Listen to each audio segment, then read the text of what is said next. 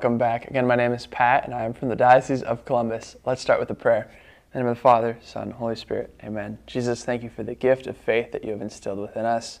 Lord, we pray for all of those who are calling us to share the faith with. Pray that their hearts would be open to receiving the message of the gospel. Lord, we pray for our Bible studies that we're planning on launching soon. Pray that all of those who are invited would say yes and come and join us in this study.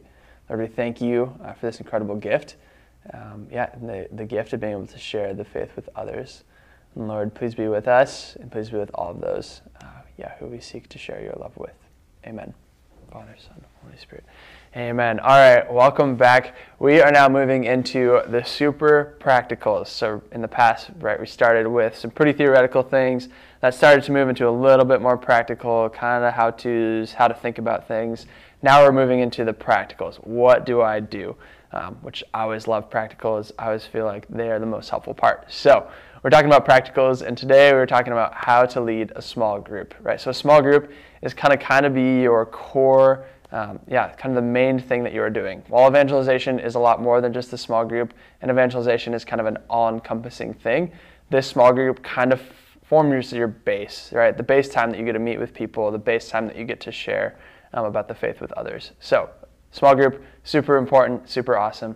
And remember, we've talked in the past a little bit about the goals of evangelization, right? And we talked about that the habits that we have as evangelists should be our goals to instill in others, right? And those are divine intimacy, authentic friendship, and spiritual multiplication. So these are the goals. So always keep these three things in mind when you're thinking about a Bible study and we're thinking about preparing and planning it as you go. Right, so divine intimacy, a Bible study, you should be learning about Jesus, learning about him and growing in a relationship with him. That's kind of very, very essential to a Bible study, right? That's what sets a Bible study apart from just a group of people hanging out. Authentic friendship, this is key because the more that people in your group grow, both with you as a person, but also together, right? Helping them to form relationships with each other. It's through those relationships that they'll really start to grow. They'll start to see the love of Christ more often. And it'll really help them to build trust so that they're able to open their hearts up more during Bible study, which will help the message of the gospel sink in even deeper. And then spiritual multiplication as well. Remember, in the long run, our hope is that the people in our Bible study get so fired up about the faith that they want to share it as well. That's a long-term goal. You might not see that in every Bible study. That might not be super apparent, but over time, that's something we want to be working towards. Right? So these three things we should always keep in mind as we are planning a study. And remember too, every Bible study is a little different. So, sometimes you might say, let's not do any content this week. Let's just hang out and do something fun. That's really a chance to grow in friendship. Other weeks, maybe you say, okay, we got a lot of content, so maybe there's less time to just chat beforehand. And so we really need to focus on the divine intimacy piece. So not all of them are perfectly balanced in every session, but they are always all present. So we want to walk through the steps, right? What are all the steps we need to follow to have a great Bible study? Step one is preparation. Right? So even before you reach the Bible study, there's preparation that needs to go in so that when you get to study, it goes off very, very well. And the first piece of preparation is to pray.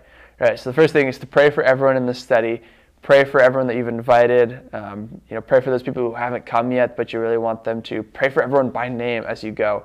And then also pray about the study itself, right? Pray about the content that you're going to be working through. Pray about, what the Lord is speaking to you so that as you're sharing, it's not just you're repeating facts, but you're also sharing your personal experience with the content of this study too. So make sure to pray about the people in your study and pray about the content and the study itself. Speaking of content, you might be wondering, how do I find good content? What are good resources? Now, there are a ton of good resources. We live in an awesome age of Catholicism where there's such a wealth of resources for us to be able to use. So a really good place to start is Focus, focus.org. They're the Fellowship of Catholic University Students, and they write Bible studies. This is awesome. They have really good studies. I strongly recommend they have a study called The Crux, starting there and then moving to one called Salvation History. Those two studies are really good. They also have a really good background reading pieces for the leader, so it's a couple pages of reading beforehand, but it gives you a lot of information on what exactly you are trying to share and what the goal of the study and stuff is. So those are really good. Other resources come from like Ascension Press with Father Mike. Word on Fire, Bishop Barron's ministry, those types of things. And there's so many more out there too. There's a ton of different things out there, right? Also, you could also just walk through the Bible. So you could say, hey, every week we're going to do a chapter from the Gospel of John. Now, a little disclaimer on that one.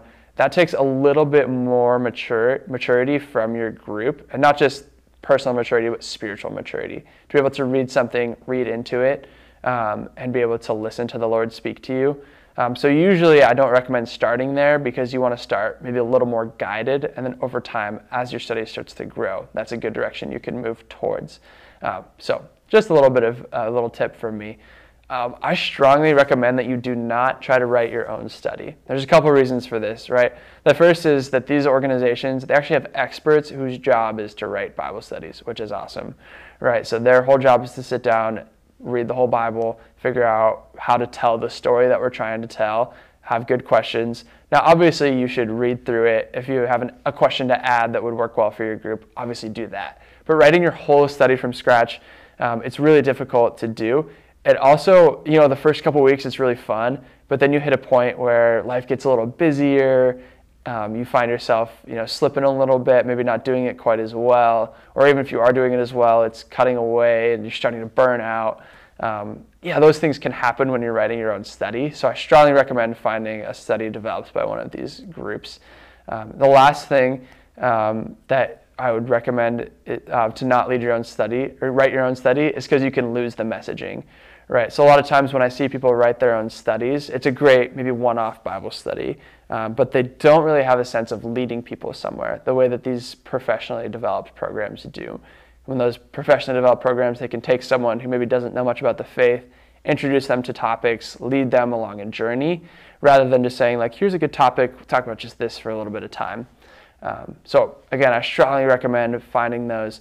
Focus is a great place to start, but there are so many great organizations and so many great Bible study programs out there. So step one, find some content, really pray about what your group needs. I recommend the crux again, because that is the essential message, the kerygma, the gospel.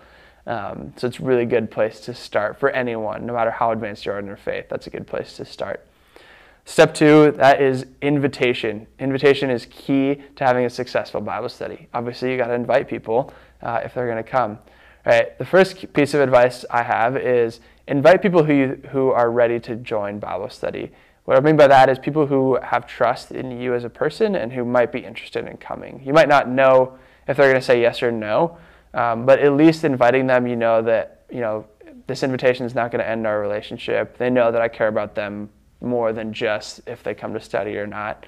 A lot of times if you know someone who maybe isn't quite ready for coming to Bible study, maybe try to get drinks with them sometime, or just hang out, maybe just have preliminary conversations about the faith, those types of things, but then later on invite them to study.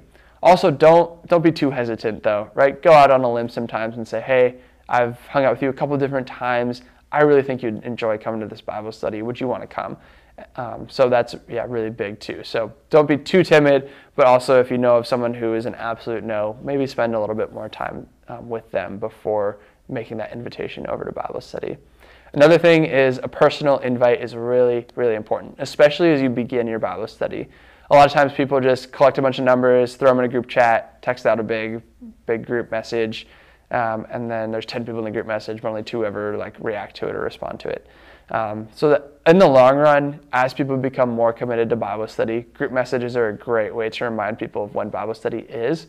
But as you make the first invitation, and really the first couple of invitations, kind of the first 4, once someone comes 4 times, they're usually pretty committed. But the first 4, you really want to make a personal invitation. So whether that's a personal text that says, hey, I would love to have you come and join. Please consider coming. Or even better, if you see them in person and be able to give that in-person personal invitation to come and join you. I also recommend make your invitation early and do a follow-up. So let's say your Bible study is on Thursday night. Maybe send out a message on Monday or Tuesday saying, hey, don't forget, Thursday night Bible study is going to be awesome. And then another one Thursday morning that says, can't wait for Bible study tonight. The reason for that is if you wait too long, then someone might accidentally schedule something over it.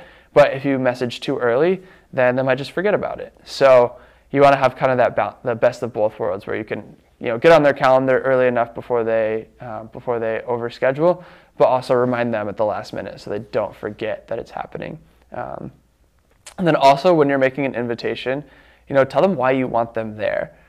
Don't just say, hey, you should come to Bible study, it's fun. Say, hey, it would be so great to have you at Bible study. It would mean a lot to me if you came. I think you would really enjoy it. I noticed you've been interested in faith-related questions. Something like that to say, I think this would be something good for you. It's not just a generic random thing, but I would really love for you to come and it'd be great to have you there. So step 2, invitations. Step 3 is preparing your environment. So where you're going to host is a big question for leading your Bible study. Obviously, homes are a great option. If you can host it at your house, that's great. But I know also that there's a lot of difficulties sometimes. Maybe you don't have a big space. Maybe your house is busy if you have roommates. Whatever it may be, that might be difficult. So if you're not able to do your house, think through kind of what type of an environment you like. A lot of times hosting at a church isn't the best idea. And that's because our hope is that we would be attracting people who maybe are a little timid about the faith, right? Now, if church is your only option, great. Use your church. That's a great option. But if you could find somewhere else that's a little bit more welcoming so that someone can come without feeling like they're making a big religious commitment by coming. Also think through, where do people in your Bible study live? And what means of transportation do they have? So if you're working with college students and they don't have cars, don't plan it 2 miles away from campus. Or if you do plan it that far away, make sure you have ride options figured out. If you go to a parish that's far away from your house and most of the people that you have invited to Bible study go to your parish, maybe find something closer to that rather than having them drive all the way to you.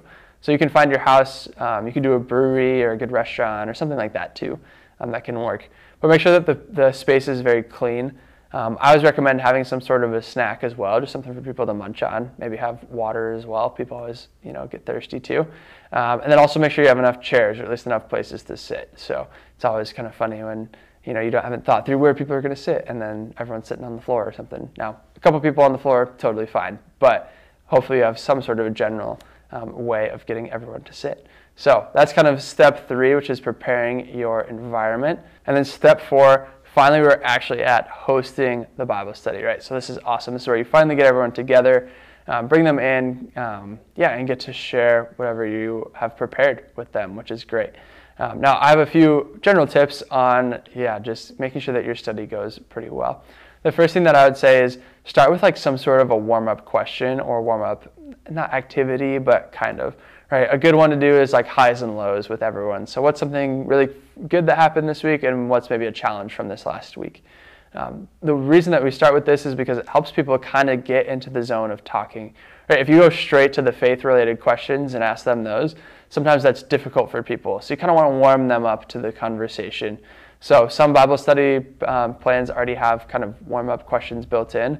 Other ones don't, and you can do those highs and lows or find another icebreaker type thing that you can do consistently to help them learn.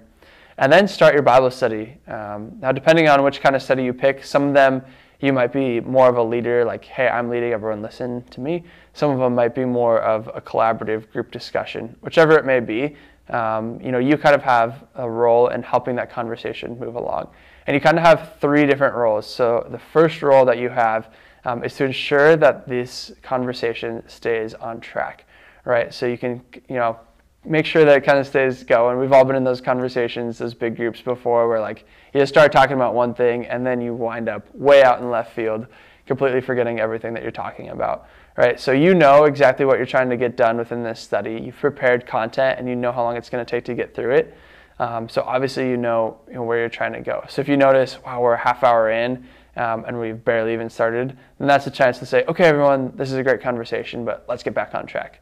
Another thing is to kind of moderate the group's participation. Now, every time you have a Bible study, every group has people in it that love to share every single time, and other people who are really internal processors and who rarely share.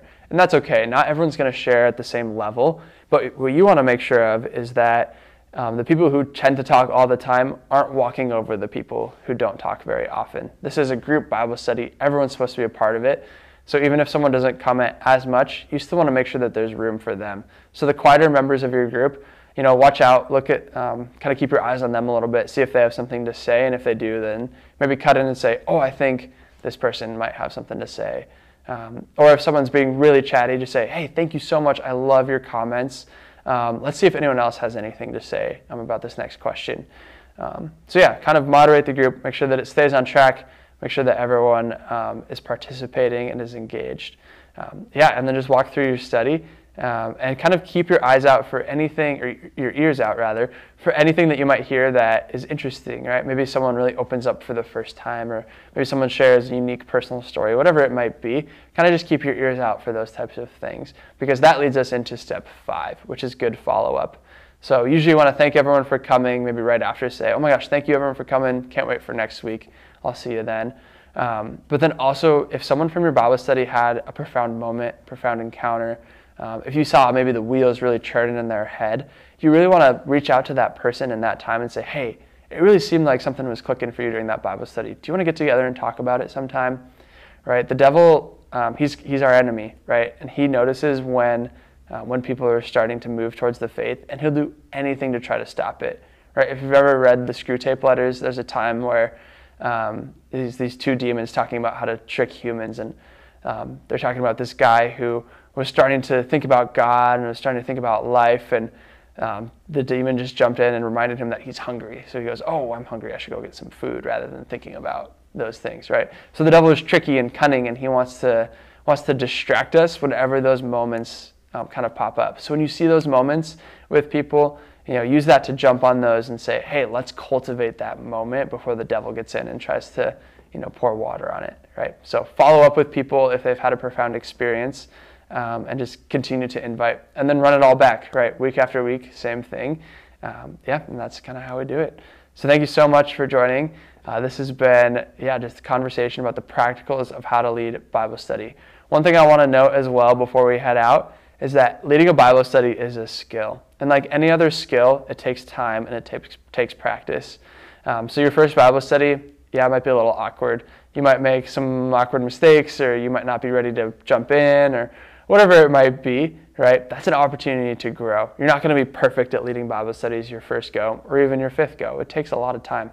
So always commit to it. Remember that people really want to know about God. So even if a Bible study doesn't go perfectly, even if you got very distracted or your group got off the rails, it's okay. Just come back, try again next week, and just continue to grow in these skills over time. So thank you again so much for joining.